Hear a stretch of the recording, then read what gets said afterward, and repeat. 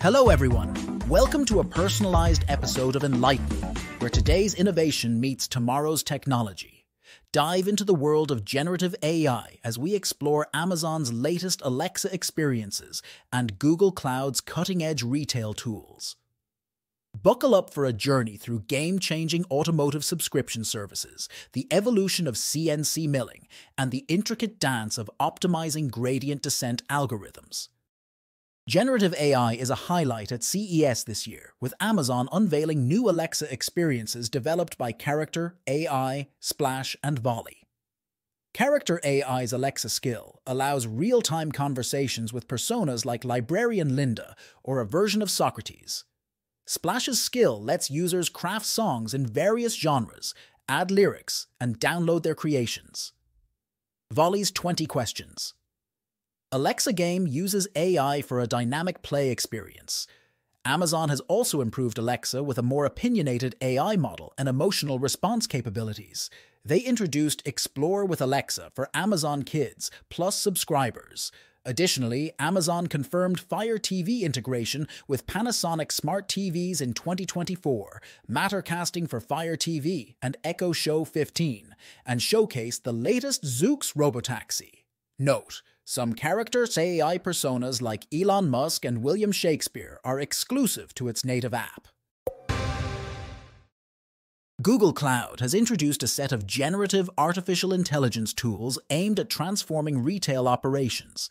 These include an AI chatbot that provides personalized product recommendations to consumers on websites and apps.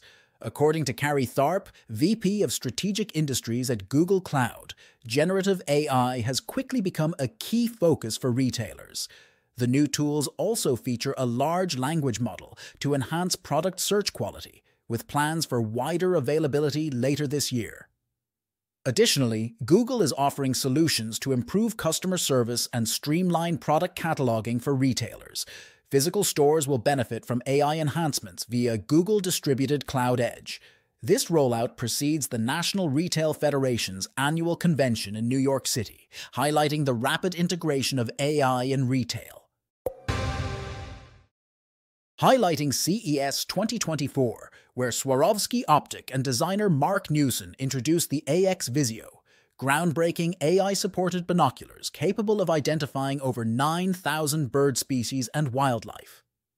These binoculars merge Swarovski's high-quality optics with digital intelligence for instant wildlife identification.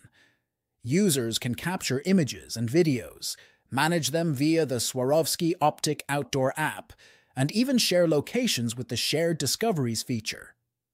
After a 5-year development period, the AX Visio showcases an ergonomic design for ease of use and includes a neural processing unit for quick information processing and object recognition.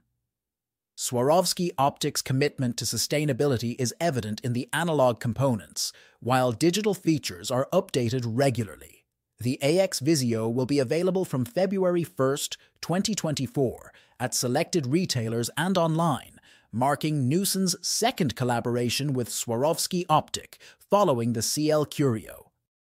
As we witness the seamless integration of AI into our daily gadgets, let's explore how innovative startups like Fin and Coast Runner are redefining convenience and accessibility in the automotive and manufacturing sectors.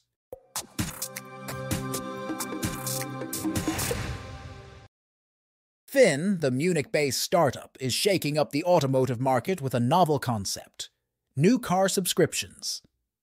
The platform offers an alternative to traditional buying or leasing, appealing to consumers desiring the latest vehicles without long-term commitment. With 25,000 subscriptions across Germany and the US, Fin's growth is notable in a sector plagued by failures, such as Fair.com and Onto. Their success comes from learning from others' mistakes, focusing on new cars, 97% of inventory, and offering simple, non-customizable subscription options. Partnerships with OEMs and car retailers streamline the process, and subscriptions include insurance, tax, and inspections. Their data-driven e-commerce platform simplifies car subscriptions down to a 5-minute process with home delivery. The company aims to enhance its customer app, minimizing human interaction for a seamless user experience. Despite challenges in the US market, Fin is committed to building OEM relationships and scaling their innovative subscription models stateside. CNC milling, short for computer numerical control milling, is a process where a computer guides a milling machine to remove material from a solid block, creating a specific shape or design. It's like a sculptor carving a statue, but instead of hands, precision machines guided by computer instructions do the work. Examples include creating intricate parts for machinery, personalized items like custom phone cases, or even complex components for electronics. Coast Runner is making waves in the desktop CNC milling industry by introducing its compact and powerful machine, designed for both professionals and hobbyists. Unlike its competitors, Coast Runner's focus is not just on the machine's capabilities, but also on user education and community building. Their standout feature is a bounty board system, allowing users to commission or offer custom designs and milling services.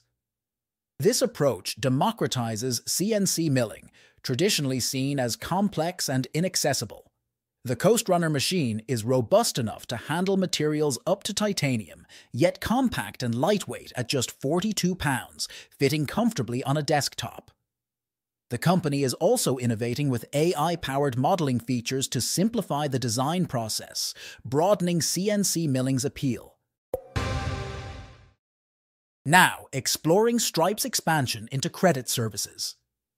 Jessica Zhang and Alex Hegeval-Clark, formerly of Stilt, recognized the costly and slow process credit companies faced in updating their tech stacks to meet regulations. They founded Peer, a platform that simplifies the launching of compliant credit products for businesses. Peer's API integration saves companies months of development and significant financial resources, handling the credit lifecycle from origination and underwriting to compliance and servicing. While similar claims have been made by other startups like Setpoint, and even Stripe has ventured into the credit space, Peer distinguishes itself by offering a dynamic, end-to-end solution that adapts throughout the loan's lifecycle, unlike competitors that focus on specific lifecycle components. Peer operates on a SaaS model, charging a monthly fee, plus a usage fee based on loan volume and inquiries.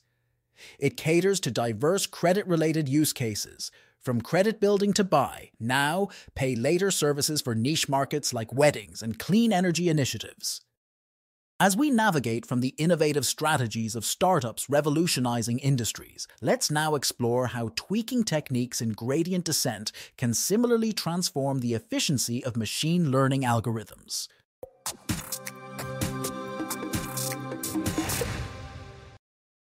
Let's continue learning more about the gradient descent. Adjusting the step size while moving through the gradient descent process can significantly enhance efficiency. This strategy is like altering the intensity of movements to navigate a complex terrain in a video game more effectively. One simple approach in gradient descent, particularly in variants like stochastic gradient descent, SGD, involves reducing the step size as we near the global minimum. This method, however, uniformly adjusts the learning rate across all parameters, which might not always be ideal considering the intricacies of the lost landscape. Enter Adagrad, an optimizer offering an adaptive gradient approach. Adagrad accumulates the history of squared gradients for each parameter, using this accumulation to individually adjust the learning rate. It's akin to fine-tuning actions in a game based on past experiences, especially when encountering unusual updates. But Adagrad has its limitations. It can slow down significantly due to aggressive rate decay. Hence, variations of this method have been developed to balance this aspect. The rationale behind Adagrad, using the sum of squared gradients, is twofold. Firstly, it promotes cautious learning when current gradients are significantly larger than historical ones. If a notably larger gradient emerges, adding its squared value to the decay term increases this term considerably, leading to a smaller learning rate for more cautious updates. Secondly, This approach approximates the magnitude of the function's second derivatives, where a larger sum of squared first derivatives indicates a steeper surface and thus the need for smaller steps. Optimizing movements in gradient descent means refining our approach based on the landscape. Vanilla gradient descent often results in a zigzag path, reminiscent of uncertain steps in a video game. This can be especially challenging with the complex surfaces in DNNs.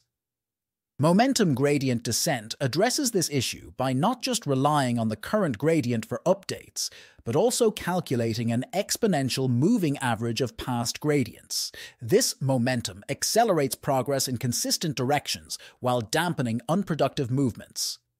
Unlike ADAGRAD, which utilizes squared gradients, momentum gradient descent accumulates historical gradients directly. This is crucial as it allows positive and negative movements to cancel each other out. By assigning more weight to the accumulated gradient history, typically denoted as beta, commonly set at 0.9, the method ensures a smoother journey by favoring directions with consistent progress and reducing oscillations. Merging the principles of ADAGRAD and momentum gradient descent leads to innovative enhancements in gradient descent. Both methods rely on historical gradients, but with distinct approaches. RMS-Prop, an evolved version of ADAGRAD, uses the exponential moving average of historical gradients, placing more emphasis on them and lessening the impact of large current gradients. This leads to a less aggressive decrease in the learning rate, mitigating ADAGRAD's slow learning issue. Building on this, ADAM, Adaptive Moment Estimation, combines the learning rate adjustment of ADAGRAD RMS-Prop with the gradient adjustment strategy of momentum.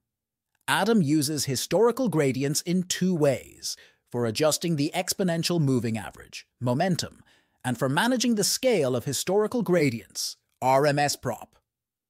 This dual application makes ADAM a highly effective and stable optimizer, albeit with the addition of two hyperparameters for fine-tuning. Choosing the right optimizer depends on the specifics of the data and learning objectives. For instance, SGD is well suited for online learning, where it can handle small, frequent updates efficiently. ADAM, on the other hand, excels with sparse data, thanks to its combination of momentum and adaptive learning rate mechanisms. While using multiple optimizers in a learning process is possible, they should be applied strategically rather than simultaneously. Switching between optimizers at different stages or using different optimizers for training different parts of a model can be effective. However, combining ADAM and SGD directly is not advisable due to their fundamental differences in managing learning rates. Thanks for tuning in to today's episode of Innovation Pulse. If you enjoyed our insights and are eager to learn more, the Enlighten Me app is just a tap away. Expand your knowledge with personalized content on over 20 diverse topics, from crypto to health and beyond, all curated to fit your interests. Download the Enlighten Me app now at the Apple Store or Google Play, or visit the enlightenme.ai website. Stay curious, stay enlightened.